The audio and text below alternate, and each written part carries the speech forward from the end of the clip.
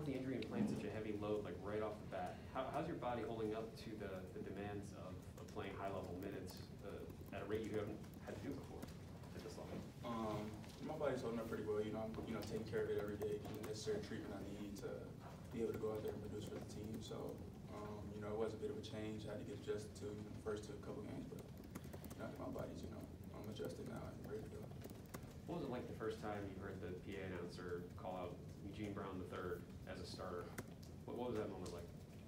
It was a pretty big moment. It was an away game, so I didn't get ready to, right, feel it and embrace it, fully. But it's still something I brought, some joy. I just try to stay locked in, stay in the moment. Was it any different hearing it at home for the first time? Yeah, it was. With the crowd and everything. Elongated. Eugene. Yeah, all the extra stuff, ad-libs, it made it more special. How validating for you is it to be, a regular starter for this team now? And is that a clear sign that maybe you've been looking for, that your hard work is paying off and you are taking the strides that you wanted to? I don't know if it's a clear sign. It's not really about starting. It's about who's finishing, how you're playing, all that stuff. So of course I love starting. Being able to help my team off the give go. But I feel like it's definitely validation of just the hard work that I've been putting in and just staying the course, trusting the coaches, the team, the process basically. And what about your performance the other night? Obviously 10 big points for the Buckeyes. How comfortable did you feel out there, and can you take that and go to the next level now here in the next few games?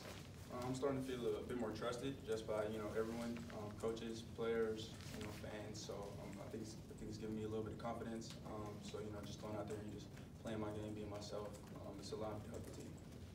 How have you seen yourself grow over the course of the past 2 years? Is there one area of your game that stands out the most? I would definitely say just probably my offensive game. Last year was a lot of spot up stuff, wasn't really doing much, but now I feel like I'm able to do a couple more things with the ball in my hands, see stuff going on, and of course my defense that's always getting better, locking into the details and stuff like that. That's one of the things that your coach has said in the past he wants to see you grow in is your offensive approach. How is the coaching staff, how has your teammates kind of challenged you in being kind of that increased offensive guy, not only, showcasing your defensive versatility, but kind of being out there as like a guy that can be counted on offensively? Kind of just the trust and, the stuff they put in me, telling me just be aggressive, stay aggressive, they don't care if I'm missing shots, stuff like that. If I'm taking good shots, the shots that, are within the plays and the system, and, everybody's down for it, so it's just going to be confidence. What do you think you did to get into the starting five? Specifically, was there anything you were told, or is there anything you felt like you were making progress in to become a starter? Not necessarily. I know Coach told me, he wanted me to become a more efficient shooter, to get more playing time, and then of course my defense and everything. So I think me not playing at that Rutgers game where they had a lot of like-sized guys, for me, I was going to play that game, but of course I didn't with the injury. So I think that Michigan game, that was a chance for me to go out there and use my versatility on the defensive end.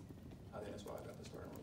And coming from high school, I assume you were one of the bigger guys just in general. How much did last year help kind of just transition? I know you probably didn't play as much as you wanted to and have the role, but just having that year to kind of play, but not necessarily be a major factor, did that help you adjust to college game and kind of figuring out where exactly you fit within the scheme of things? Yeah, I think it did. Just talking to the leaders that we had last year, CJ, of course, EJ, all those guys, just getting a secondary view and their viewpoint of, how the things are going, season, stuff like that. It was able to just, allow me to get ready for this year. Do you feel the game's still slowing down for you? I know that you're not really a new guy anymore at all, but your minutes are increasing with each game. Do you feel it's still slowing down, or do you think you're completely up to speed? Do you think? No, I think it's definitely still slowing down. Just the adjustment with all the minutes, getting out there and, being more aggressive. Of course, it's going to take a little bit just for the game to fully slow down, but it's definitely been improved. You're a pretty versatile guy defensively. You do this team a lot, but Jamari kind of sets the tone for what you guys do on the perimeter on the defensive end. He's a really experienced guy. What have you learned from him this year, and what can you take away from his game that might help you become even more versatile and even better on the defensive end? I've learned a lot from him actually. So, when we're covering ball screens, I've asked him a couple questions about how you do this, how you do that, rotational stuff, just all the ins and outs that he probably knows just from being a defensive player for 5 years or whatever. I kind of just, you know, pick his brain about stuff like that to make my game better. When we've talked with Chris Holman just these last couple weeks, he's mentioned that this stretch run is going to be really a big test for your team and whatnot. Starting with Illinois on Thursday, with the way you guys played them last year in the Big Ten tournament, how big is this stretch run in your opinion, just the way your team's going to approach going into March? I feel like this game, basically starting with the Illinois game, is a big one because, you know, we beat them last year at their place, they beat us here at our place, and then, you know, the overtime and Big Ten tournament. So I think it's the competition is still going to be there. It's going to be a real competitive game. You know, Kobe's he's a beast. So I mean, we got players they got to worry about too. So it's going to be a great game. You know, I'm just excited to get this stretch on the way. How do you and the rest of your teammates plan to approach playing a guy like Kobe and Trent Frazier, Curbelo, and whatnot going into Illinois on Thursday? I mean, it's just going to be a game plan. You know, we always game plan for every team we play. So I think game plan is just a little bit of, you know, fight and heart to get us to that game. What was that block like that you had against Indiana, where you had the guy kind of on the breakaway and you shot it down pretty quickly? What's a moment like that like, and how do you feel that sparked the team a little bit? That's something I used to be known for in high school. Actually, was, you know, going and blocking shots like that. So it just felt good, you know, kind of, you know, relive that, bring that side back out. So blocks like that always give your team a great boost of energy, especially off the turnovers that happened on. So it was just great. And you mentioned the Rutgers game, and I was after that game, I was thinking about how I think if you play that game, you guys probably win. It seemed like your length and athleticism probably would have given you another ability against Rutgers. I don't know, what was it like for you watching that game and knowing that that seemed to be a game that was kind of tailor-made for your skills and you couldn't play? I mean, it was tough, of course. You know, I talked to Coach about it before the game, but you know, there's nothing we could do about it. I needed to sit out just to, you know, be where I'm at right now, be healthy. So it was just a decision we had to make.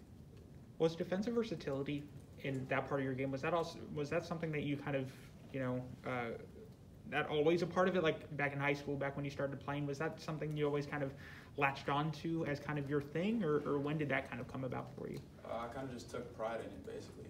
In the region I was in, it was a lot of, you know, top-ranked guys, a lot of guys like that, so I just loved to, you know, compete and guard them and go against them, you know, on a weekly basis. So I guess just defensive, they kind of just picked up off of that.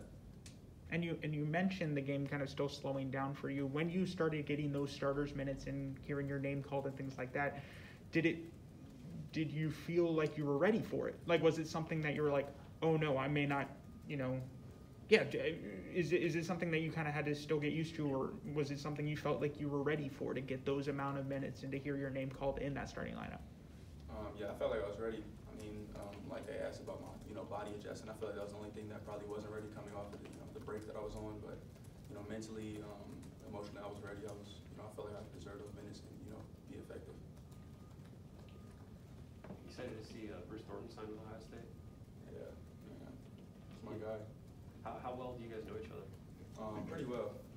You know, he's came on to visit a couple times. You know, I know him before that just from being in the Georgia area, Milton, and all that stuff. So I'm excited for Bruce to get up there. And because you were talking about your shot blocking, who's better at blocking shots, you or EJ? I'll probably give it to EJ. You know, he's more in that, you know, predicament or situation a lot more than me. So he does a great job blocking shots. He had like 4 or 5 against Iowa. So I mean, it's something he does with his athleticism and everything. So I'll probably give it to EJ. Thanks.